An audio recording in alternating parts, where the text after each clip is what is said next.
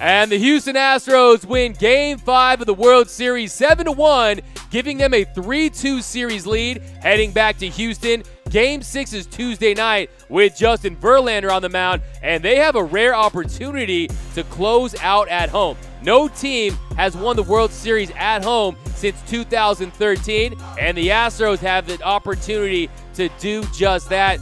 The all got started in the top of the second inning when Yordan Alvarez, he had been struggling all series long, he goes deep on Ross to give the Astros a 2-0 lead. Yordan Alvarez, well hit to center field. Robles can go get it with the best of them, but nobody's going to go up and get that ball. And the decision to start Yordan Alvarez has already paid off for the Astros. See you later!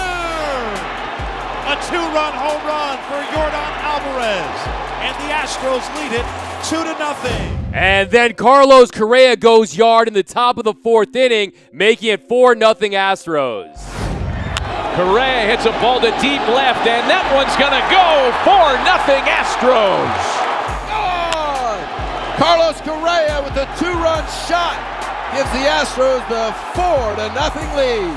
And this Washington National team, they were hitting the cover off the baseball in Houston, scoring 17 runs in games 1 and 2. They go a combined 1 for 19 with runners in scoring position. Their offense just disappeared in Washington. And then George Springer, he had the 2-run bomb of his own in the top of the 9th inning. Here in the 9th, and the batter will be Springer.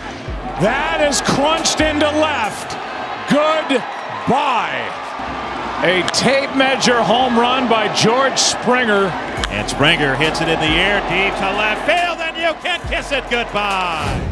Now, Washington Nationals, I'm not going to start calling you the Trashtionals again. I'm not going to point out that your logo looks exactly like the Walgreens logo. I'm not doing any of that because I still believe the Washington Nationals are in this series. The home team has lost every game in this series, and they head back to Houston, where the Nationals scored 17 runs in the first 2 games. Not having Max Scherzer go in Game 5, that of course hurt the Nationals, but umpire Lance Barksdale, he did not have his best night. His correct call percentage was 93.5%. He did give 5 bad calls to the Nationals, 4 for the Astros, but that doesn't tell the whole story. If you look at it, that strike call to Robles, that call on Correa on that 0-2 count, it could have got Ross out of the inning, and give Ross some credit. He's not a Max Scherzer, he's not a Steven Strasburg, but he should have been out of that inning.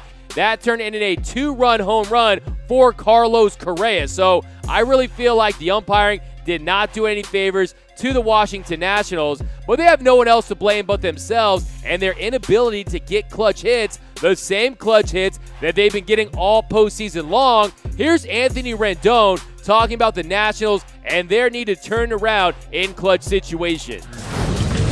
1 for 19 with runners in scoring position in the last 2 games. Does anything have to change in those at-bats approach-wise? I don't know. What are you seeing? Yeah, try to get hits in those situations. And get 2 for 20, then 3 for 21, 4 for 22, and just try to be better. So we'll see if we can turn it around. Is there a way that you can get those hits? Is there a better way we have these bats. And usually you try to square it up, and there's a baseball, and then you hit the outfield grass, and usually they're hits. Does the wood come into play? What kind of wood you're using? Sometimes. What kind of wood you got there? That's maple. I love it. A little hitting tutorial by Anthony Rendon. Hey, it's not every day you get hitting tips from an all-star third baseman, but I still believe the Nationals are still in this series. The Nationals, they have what it takes to go on the road, to get that offense back on track. And remember, the pressure is on the Astros to win Game 6. They're going against Steven Strasburg, and they're throwing out there Justin Verlander. Verlander 0-5 in his last 5 World Series starts. He has to get it done in Game 6, because if he does it in Game 7, they're going to throw out Zach Greinke. To me, anything can happen in a Game 7, so this series will not get wrapped up on Tuesday night. I see it going 7. Game 7, we'll do my prediction when I get there, but hey, I still think the Nationals are very much in the series. But Game 6, Steven Strasburg needs to be on his game, and this offense needs to come alive. But I'm telling you, this series is going 7.